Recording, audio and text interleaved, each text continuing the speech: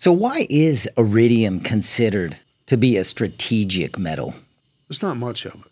When you look at the iridium, it's one of the scarcest elements on the planet Earth.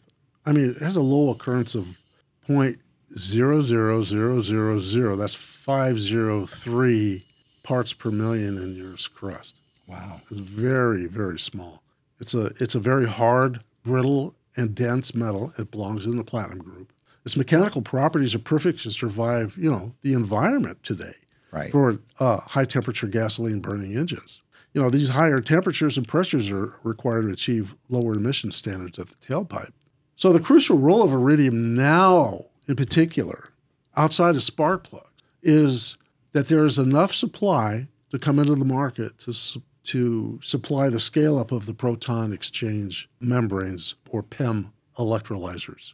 These are used to produce green hydrogen. So the upcoming green hydrogen economy. So this will put us the world on a path to lower greenhouse gas emissions. Excellent. So obviously, iridium is going to be a great catalyst for the hydrogen economy, is what you're saying. And the demand for iridium is high. It's estimated that there's between 6.5 to 8 metric tons mined annually. Well, when we say 8, we mean 8 a couple of years ago. Now it's closer to 6.5 today. So the mine supply is dwindling. It's coming down. And the manufacturer of spark plugs consumes about 1.5 metric tons of that per year. Just for the spark plugs Just for spark alone. plugs alone. Wow. And, that's just an amazing fact. And by 2030, the demand for iridium in the manufacture of PEMs is projected to require, get this, over 12 metric tons. And that's if there's no thrifting that occurs in the manufacture of these PEM electrolyzers. And we're hearing with some of the new thrifting designs, they can thrift so much of it, which is a fantastic thing.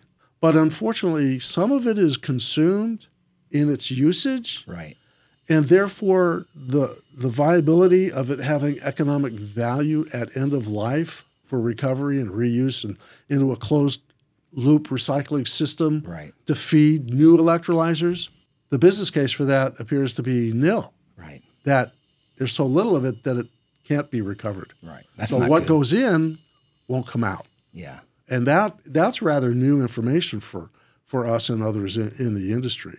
So, if we as the automotive industry can collect and recycle these spark plugs, we can actually contribute quite a bit in the upcoming decade to the PEMs with a repurposed iridium source of supply. And how many ounces of iridium are being used in spark plugs today? Well, today, the data we have is for 2022, and it's 48,000 troy ounces a year.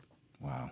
And what does that equate to dollar amount? Yeah, well, at $5,000 a troy ounce, you're looking at about $240 million worth of iridium that goes into manufacture of spark plugs.